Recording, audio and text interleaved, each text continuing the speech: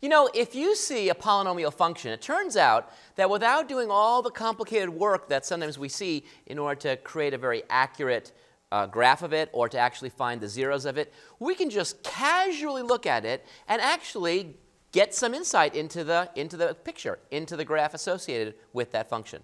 Let's take a look at an example, a polynomial function, and see that we can say a lot. Here's the polynomial function p of x equals negative x cubed minus 2x squared plus x plus 5. All right, well, there's lots of terms there, and it seems sort of, well, I don't know, maybe threatening. And it turns out that all those terms are relevant and important if you want to produce a very accurate graph associated with this particular function.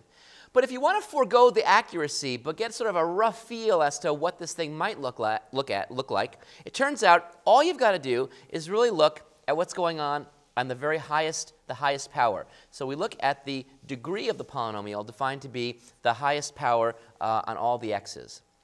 In this case, we see that this is a cubic because the highest power is 3, x cubed. And it turns out that you can tell a lot just by looking at that term. In some philosophical sense, that sort of dictates, that's the dominating term to figure out what the global structure of this graph is going to look like. And so we can actually see that by, first of all, just looking at what happens as we have different powers. So it turns out if we have degree 1, the degree is what we call the highest power in the polynomial. So this is of degree 3, for example. Degree 1 would mean that we just have something that looks like that. Highest power is the invisible 1. Well, we know that's a straight line, and so we're talking about a linear function. It might not look exactly like this. It could be any kind of linear function.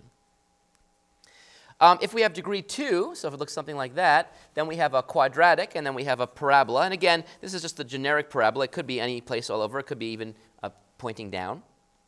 If we have degree 3, we're going to potentially have sort of 2 bends, 1, 2 bends. That would be degree 3. Degree 4 might have as many as 3 bends, 1, 2, 3 bends.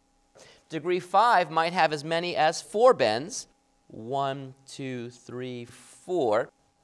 So for example, if someone showed me this graph, I would never guess that it was a degree 3, a degree 2, or a degree 1 polynomial because it has too many bends. So just by looking at this, I can actually say that it might look something like this. Now, of course, the leading coefficient, that's the coefficient that's in front of the x term with the highest power, in this case, x cubed. In this case, we see it's a negative 1. Well, the negative 1 actually tells us, in some sense, at least the sign, whether this thing is sort of a happy-faced thing or a sad-faced thing. Well, we've seen sort of happy-faced parabolas and sad-faced parabolas, and we've seen there that that's determined by the sign of the coefficient on the x squared term. But it turns out that's true with all of these. Of course, they don't look like happy faces anymore, although you can think of them as happy faces. If a, the leading coefficient, is positive, and we have an odd degree, then in fact it's going to have this sort of general shape where we start off way down here on the left at kind of negative infinity and sort of rise up to positive infinity. We might have wiggles in between, but the end result is going to be up to positive infinity.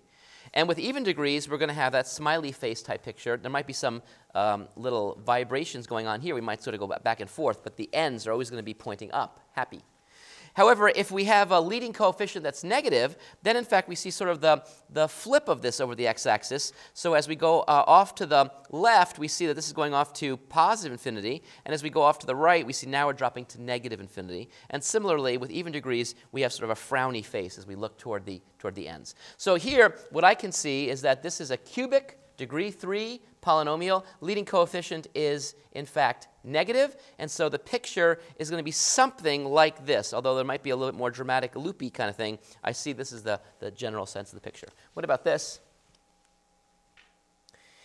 This I see as a polynomial of degree 8. I see 8 is even, and so since it's even, I know that it's going to be something that looks like this. There might be a lot of wiggles in between, but I know that since we have a leading coefficient of 5, and 5 is positive, then I see that, in fact, it's going to end up being a smiley face, even though in between there might be some dental work required.